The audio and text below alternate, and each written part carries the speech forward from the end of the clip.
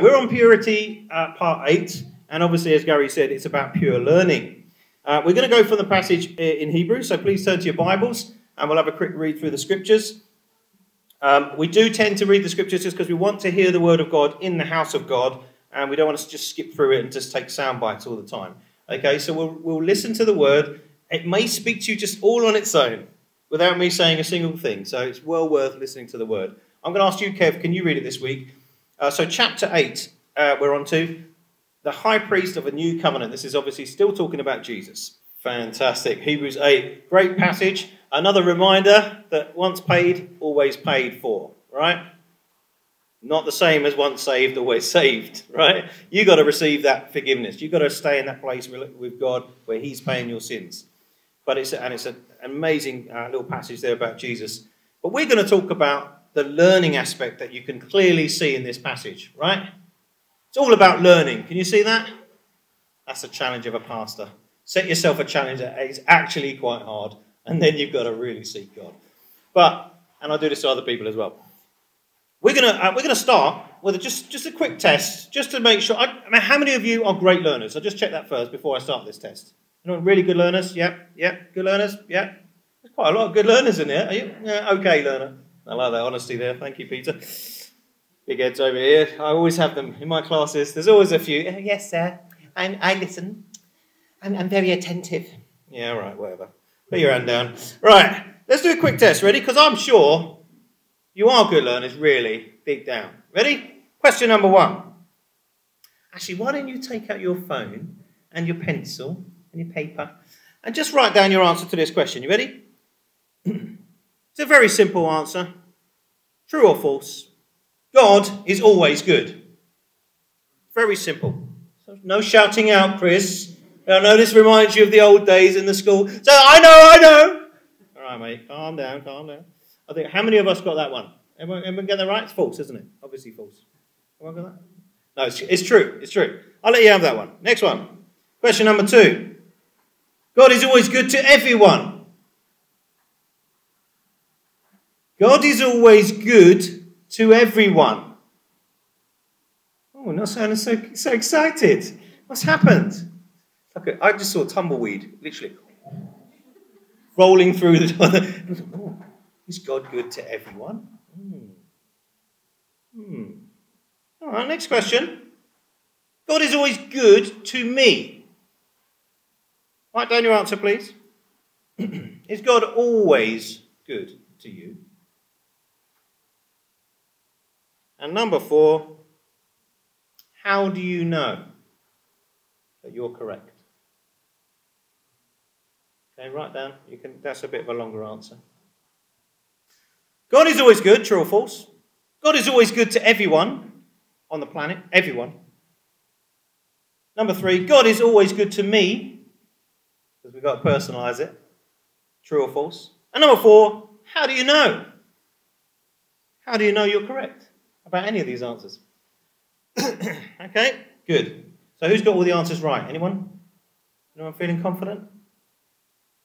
Okay, Gary, you made a slight movement, Gary, which suggests to me it's like being in school again. I kind of want to answer, but I don't want to be a big head.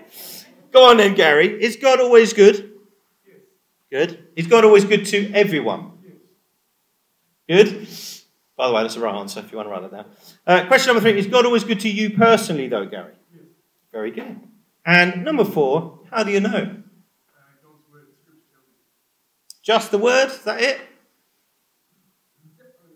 Just because it says it on a page somewhere, Gary? Yeah, that's your answer. Anyone got a better answer than that? Question number 4. Has anyone got a better answer? Because Gary's he got 75%. I'll give you 75%, definitely. The other one, maybe a half mark.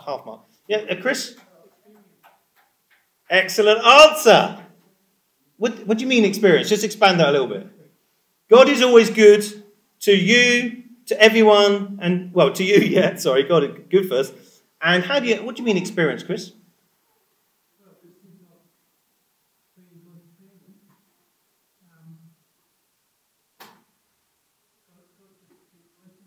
God keeps blessing you. So blessing might be a sign of goodness. What if God is not blessing you at the moment?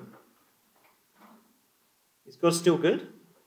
What if God is letting you go through a complete trial right now, and it's an absolute nightmare, and you hate it, and you want to smash your head against the wall every day? Oh, I can't take it anymore.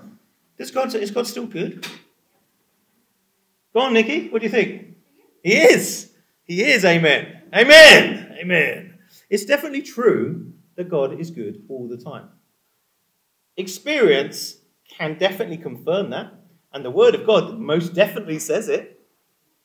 But we have to learn it ourselves to the point we are utterly convinced, no matter what the circumstances. So you're right, Gary. The Word is true, but it doesn't always marry up with our immediate experience.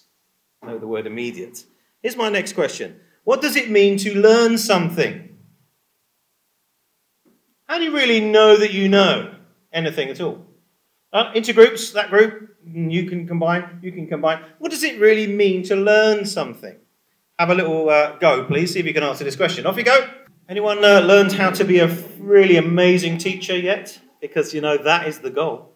If you're a teacher, your goal is to create an amazing learning environment, isn't it? And that so all the kids really learn something. And so all the teachers are standing there going, okay, can you stop throwing that? Can you sit down, please?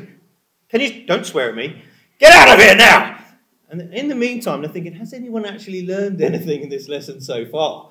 And the answer is no. What they've learned is they already knew. They already knew how to throw a pencil at their friend. They already knew how to disrupt the lesson and to get on the teacher's nerves. They've already learned that from somewhere else. What do we think over here about what is actually meant by the term learning? I'm going to go with Lizzie. What did you think? Well, like I said before, I think it's just, when you learn to count to 10, for instance, you know that, and you repeat it, and you say it again, it's like it's just a fact. It's just a fact where? Outside? Like in the world? It's a fact. It is a fact. It was always a fact before you learned it. So what? Very good. That's right. No, that's good. And what did you say, Nikki? What did you say? How do we?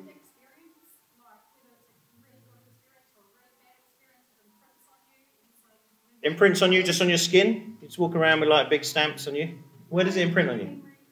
In your memory. In your memory, in your brain. Good. What did you guys have as a group? What did you have, Kev? We had sort of, to learn something, you gain knowledge and understanding of the best way to live life, the best way to do things, the best way to go forward. Definitely I think that's the starting point. Definitely. You learn knowledge of how to do something. Good. I like that. And one more, Betty? What do you mean by that, Betty? That's a very kind of ethereal comment. What do you mean?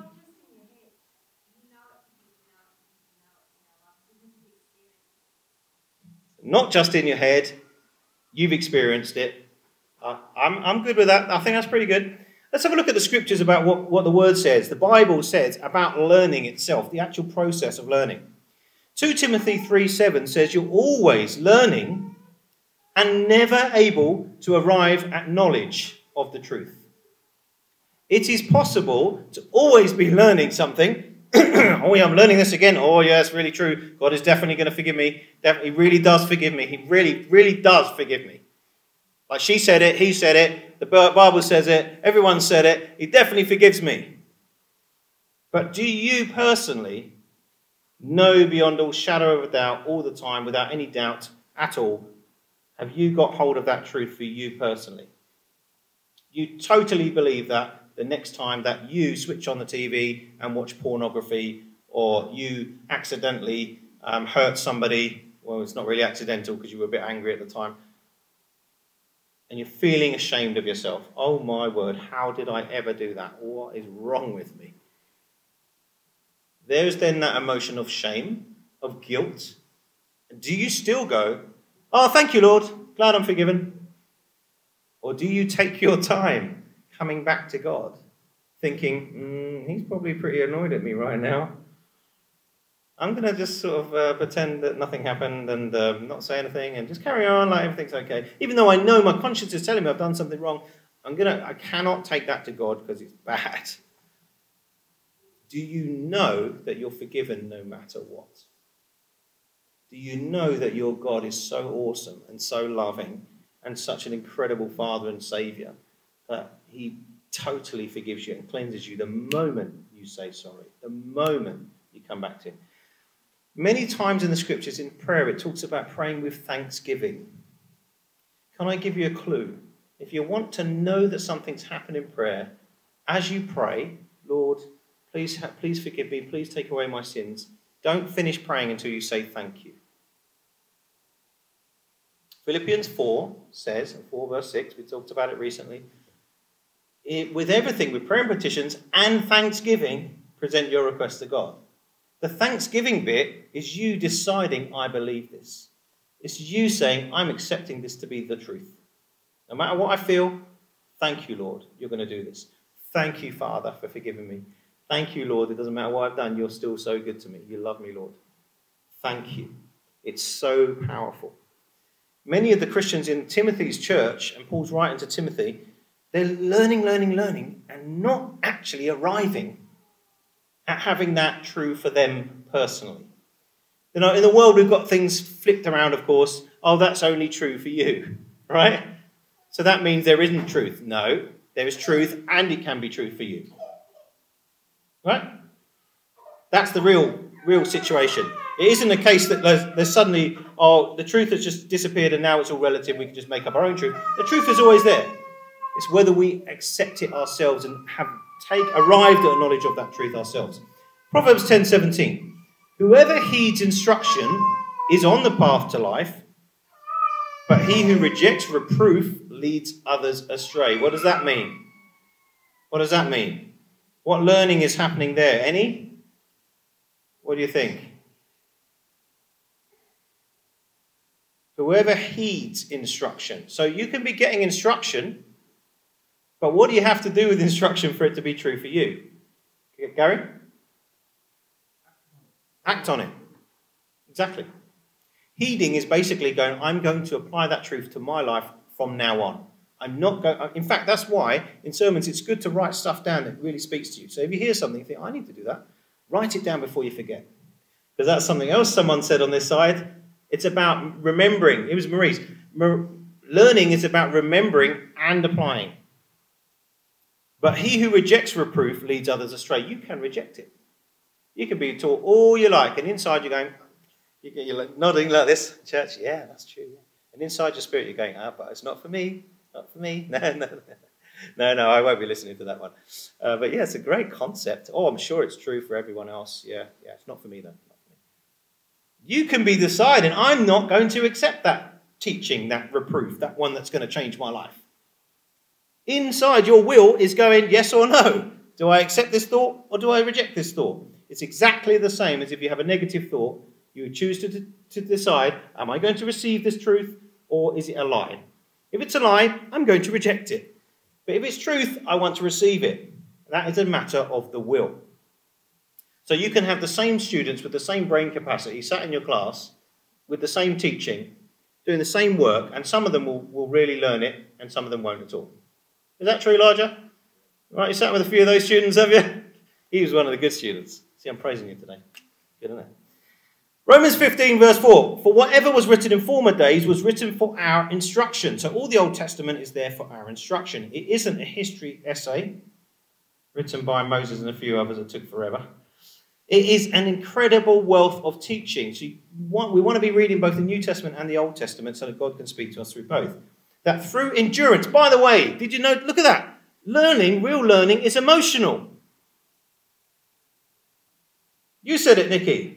The things that really imprint on your mind were emotional, right? You don't lose those ones. I remember that lesson. I'm never doing that again. That really hurt. Right, you do that to me again, I'm shutting the door. You're not coming into my space. We're learning from pain, from having to endure a situation. We're learning something good.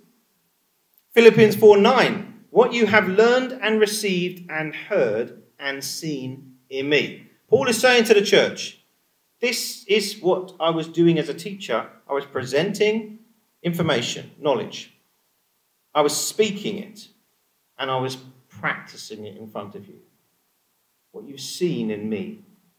when I stand up and say, God can do this, but I'm not going to pray about it.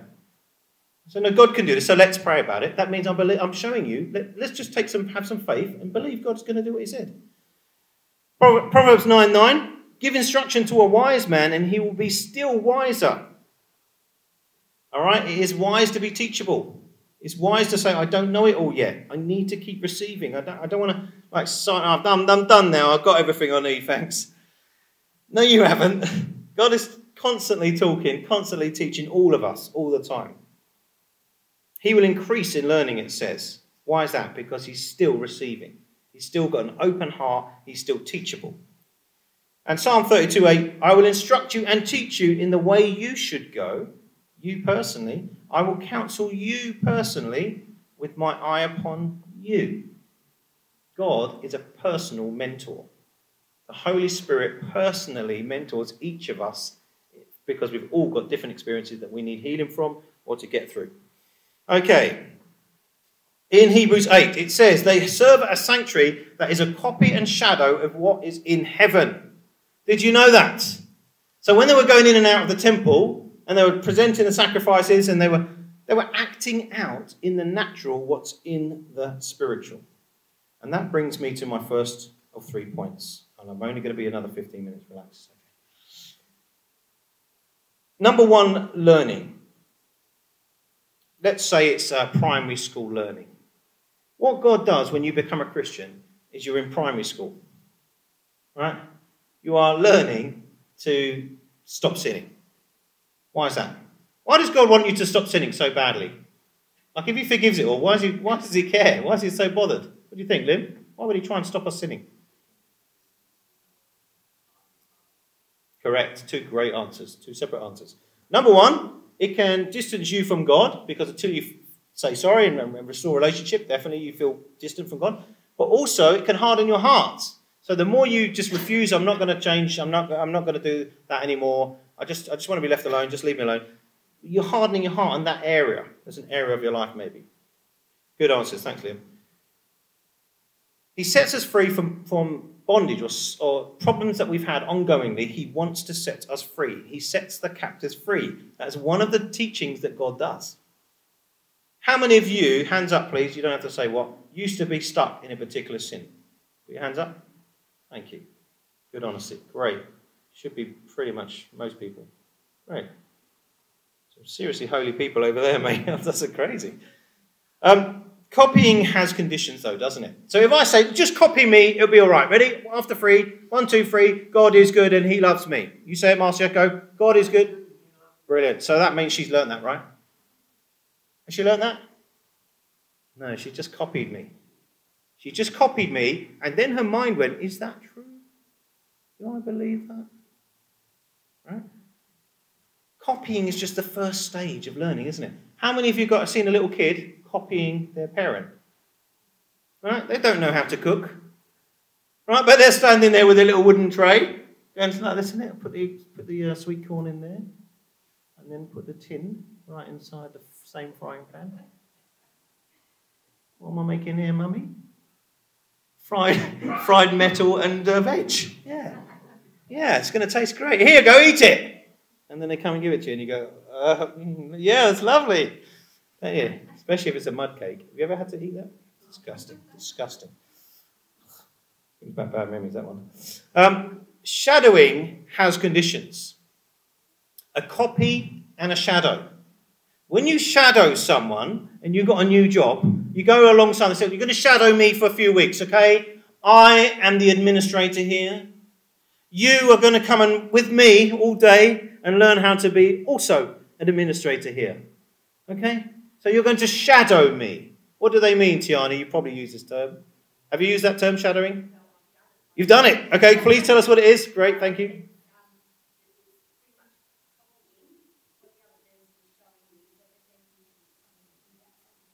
Yeah, it's similar. Yes, it's very similar. It's very similar, but to a certain extent, you're also learning about time scales and stuff like that, attitudes. You're learning about other things that aren't necessarily the physical doing something, but more about how I am meant to be and who I'm meant to take this to.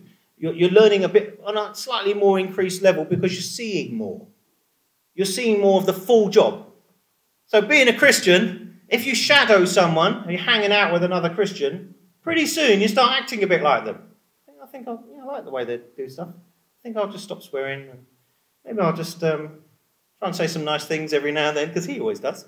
He's really nice, like Nathaniel over there. If you're hanging out with Nathaniel, after a while, you shadow him, don't you? Think, I'm not going to swear. It's bad to swear. But I'm going to drive fast. Can't leave him alone, can I? Oh, I'm learning to be a Christian. Anyway, sorry.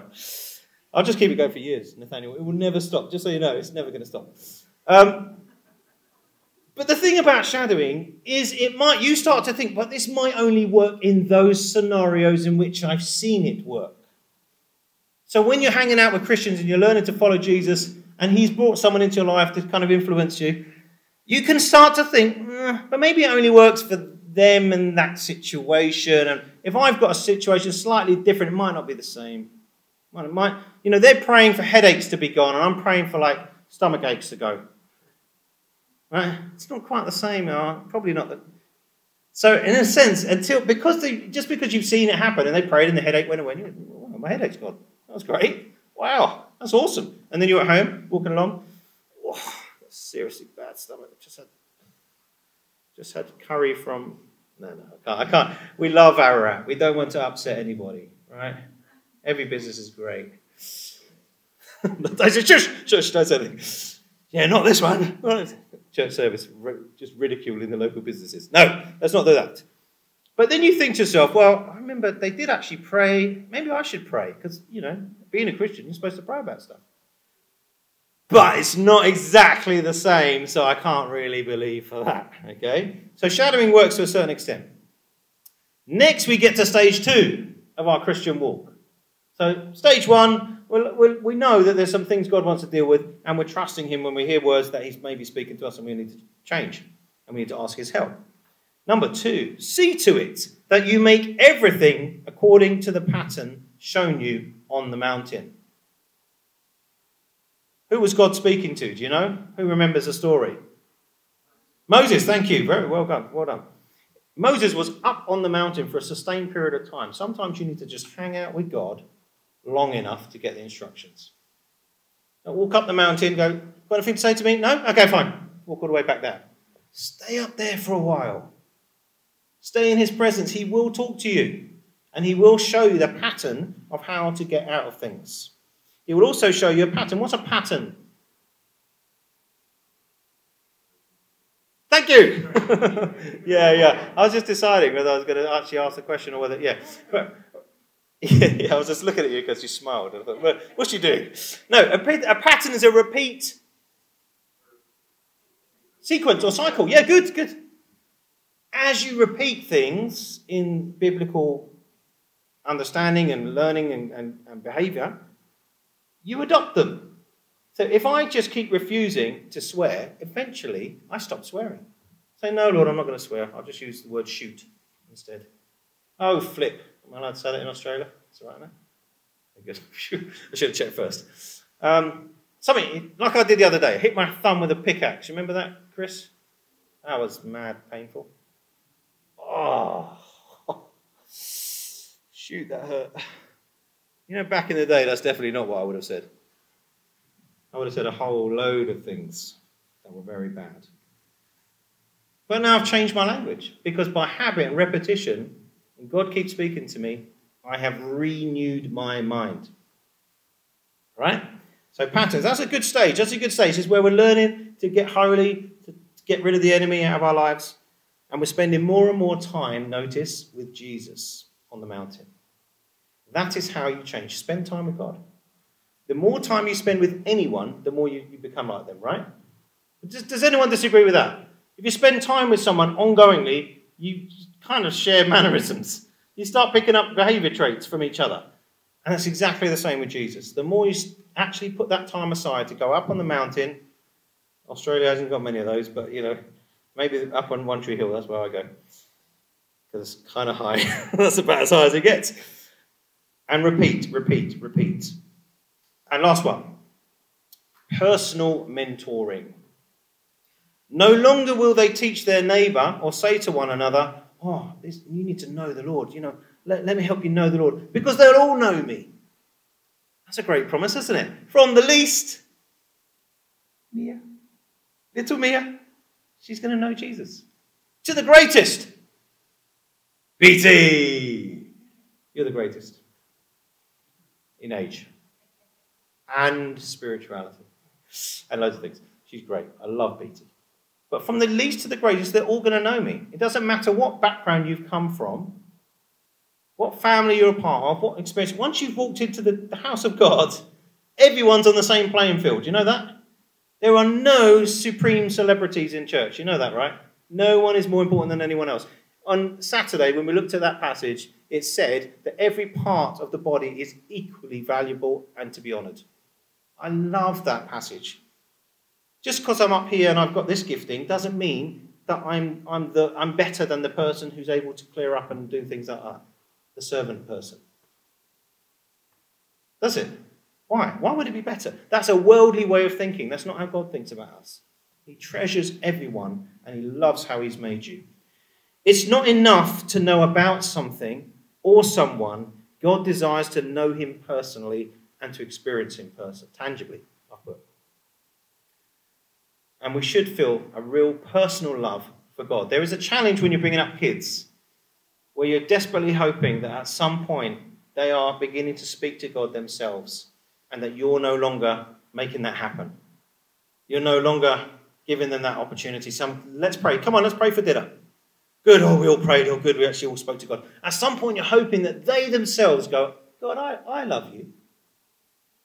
I want you to be my Saviour. I want you to be my Father in heaven. I want you to be my King. I want to do what you asked me to do. There's a point where everyone's got to get that for themselves, right? And God is faithful to all of us equally. So I want to respond like this. If you could go and grab D, that'd be great. What area of bondage or struggle is God setting us free from right now? Now, you might go, I'm pretty okay now. I've been walking with the Lord for a long time. You know, I heard a preach from Joyce Meyer the other day, and she said, you might think I'm going on good with God, but, he brought up two things for me the other day. He said to me, you didn't need to say that. Still challenging my language, challenging the things I say to people. He challenged me on another thing about being selfish. This is Joyce Meyer. He's a very well-known preacher who I do respect and I do think is godly. And we're all in the same boat. God, we're never done.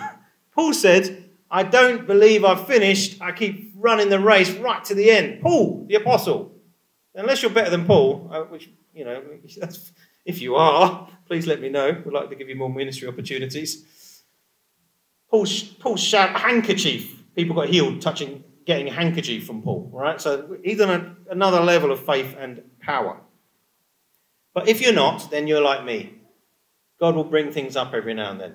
And you'll go, oh, man, yeah, that's come up again. Why? I thought I dealt with that. Man, sorry, Lord. Please heal me. Please make me holy. Purify my heart. Who are you shadowing? Who is your mentor? Again, there comes a point where the older generation, oldest in terms of spiritually mature people, are mentoring other people, but they themselves should still be in positive relationship with someone else who can speak into their life. Right? I maintain this with Phil Tong. We didn't have to, but we've chosen to. We connect with each other to hold each other accountable every 2 weeks, and I love it because I feel it's so real. I can just talk honestly and openly, and if I'm wrong, I'm wrong. And same for him. What time do you spend on your mountain? Remember, God wants you up that mountain with him, not me and then me telling you about the mountain. He wants you going up and spending time with Jesus on your own. Maybe you walk around the lake. Maybe while you're shopping. I don't know. Find a time when you're just on your own, in your own thoughts, and talk to Jesus. Lord, how do you feel about things at the moment? Is there anything I need to pray about? Is there something on your mind for me? And you will gradually develop trust in him as a father. And lastly, do you follow the patterns he's taught us? So if you don't know how to do something, there will already be a way to do it. God has already taught everything from the Bible through every church, and it just might be that you haven't heard it yet. You might need to say, how do I get out of debt? How do I save money? I've never done it before. How do I do it?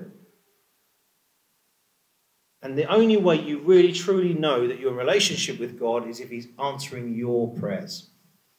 Okay? Obviously, it does say in the Bible we should pray for one another, but we also want to have a situation where you yourself can pray and ask God for something, believing he's going to answer you. And you don't need someone else to do it. All right?